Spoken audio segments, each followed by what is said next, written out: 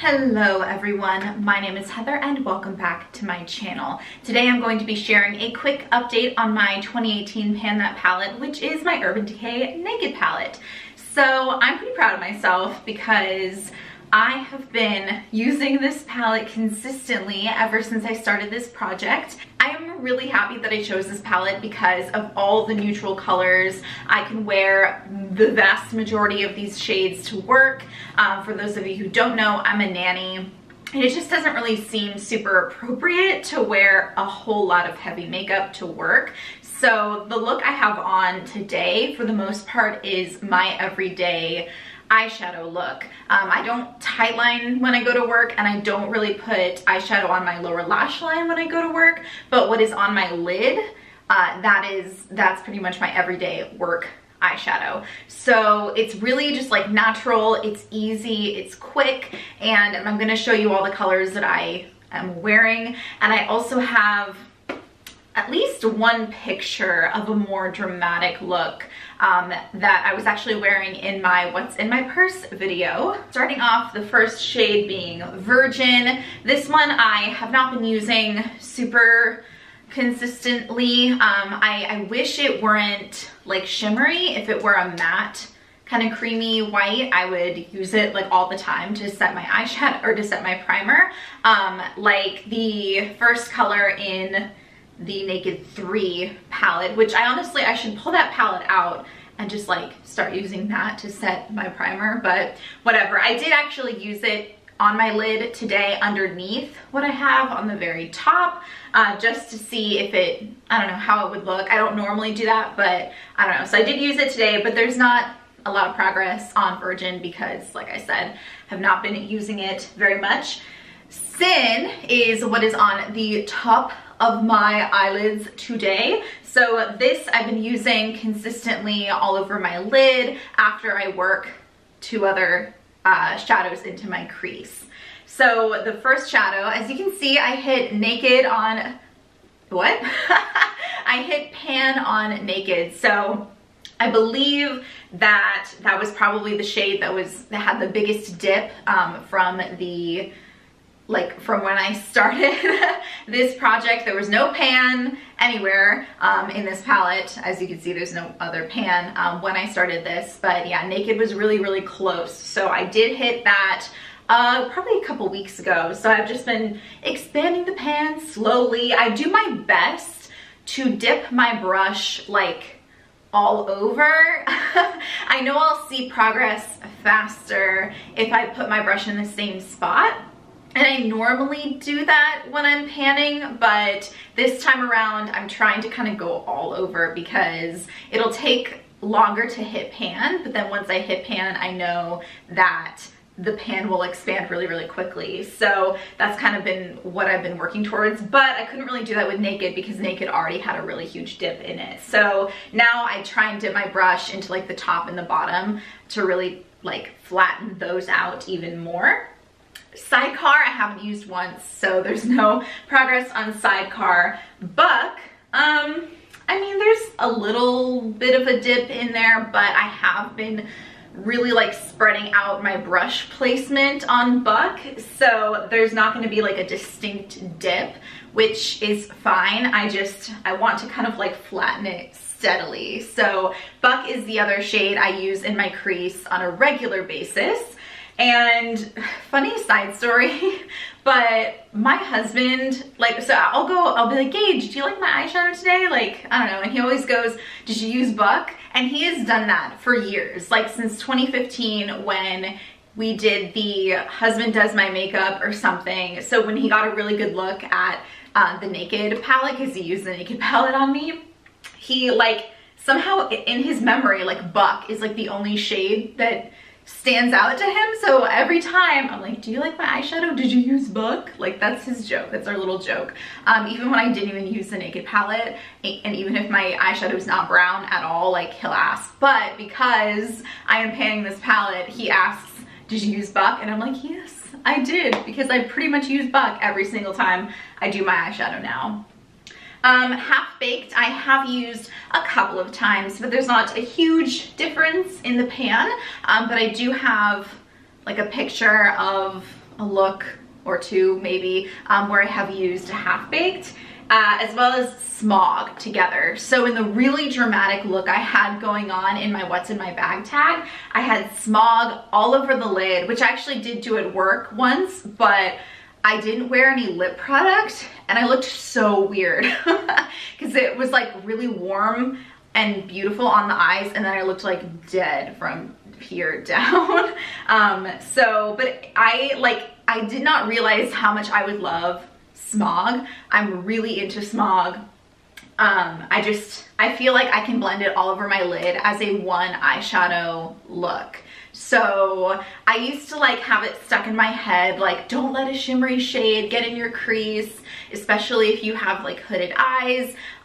Like it's bad, it's gonna look really bad. And so I've always felt really limited in the eyeshadow looks I can do. But lately I've just been like, I'm just gonna do it. I'm just gonna put a shimmery shade in my crease. Like, what's the worst that can happen? And I'm really glad I'm kind of breaking that rule because smog all over the lid and even blended up into the crease a little bit is really pretty. And yeah, so in that really dramatic look, I did smog all over the lid. And then I worked Dark Horse into the outer corners to add dimension. And I believe I put half-baked on probably the inner lid and the inner corner. So I used those three for that look. Yeah, Dark Horse has kind of an existing dip. When I was in a play, I would use Dark Horse on the outer corner every time I did my performance. And so there is like a bit of a dip in that. And then, yeah, I only used Dark Horse once in the course of my project, and then I haven't used anything from Toasted on during this project yet. I'm the type of person, I don't get bored very easily with my eyeshadows, especially because I go to a job 4 days a week where I have to keep it pretty simple. I don't know, I don't think I'm ready yet to rock some like really insane colors or like really dramatic looks on that job, for that job. And also I don't have very much time in the mornings. And once my husband leaves again for training, I'll have even less time because he's normally the one who takes Harley out in the mornings. And that can take anywhere between like 10 minutes if she really has to go, or like 30 minutes.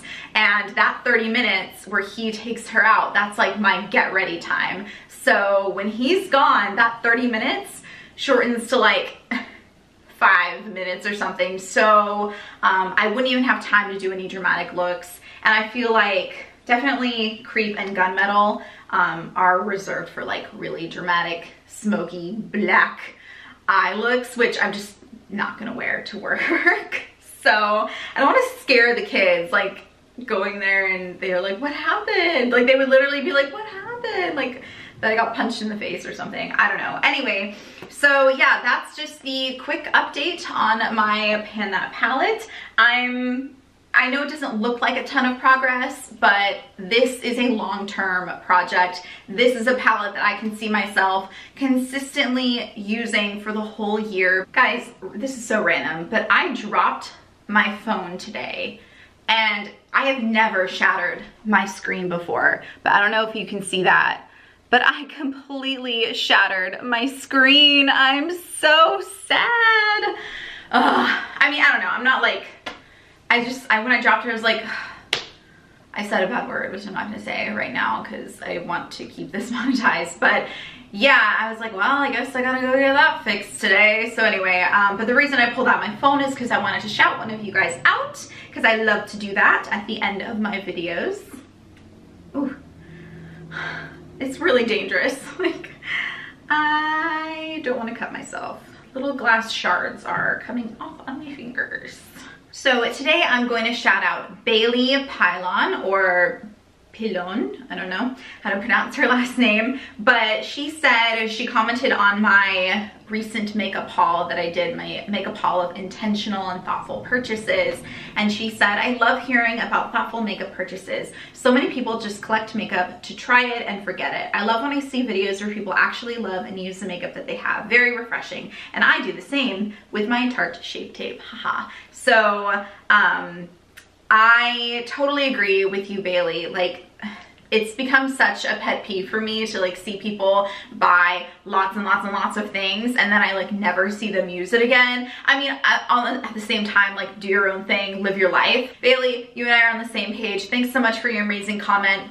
I did want to say in general, lately my comment section has been wonderful. Like you guys have such amazing comments and they're so thoughtful and just great. Like, I don't know, I was telling Gage, I'm like, my comment section has been on point. Like, the past few videos I posted haven't been getting as many views, but I'm like, I don't even care because the people who are commenting are like commenting these great comments. I don't know, it's making me really happy. So thank you guys so much for your amazing comments. I just recently went and like loved a lot of your comments and I tried to respond to everybody because I just appreciate you guys so much. So and that's why I'm shouting you guys out at the end of my videos, because I truly appreciate your support. And I also kind of want to add, this is my first video I have filmed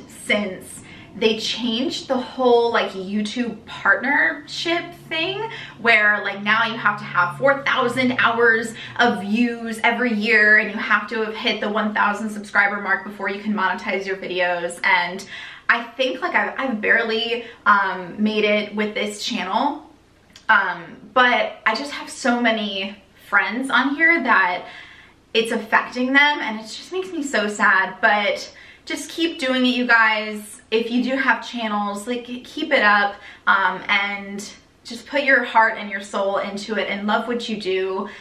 I do feel for you. Like, this just really sucks. 4,000 hours for a small channel is really hard to get. So yeah, I just wanted to put that out there. Just keep going with it. And to me too, like, I don't know if my views are suddenly going to drop and then next year I won't be able to have monetized videos. Virtual hugs, you guys. Why is YouTube doing this to its small creators anyway?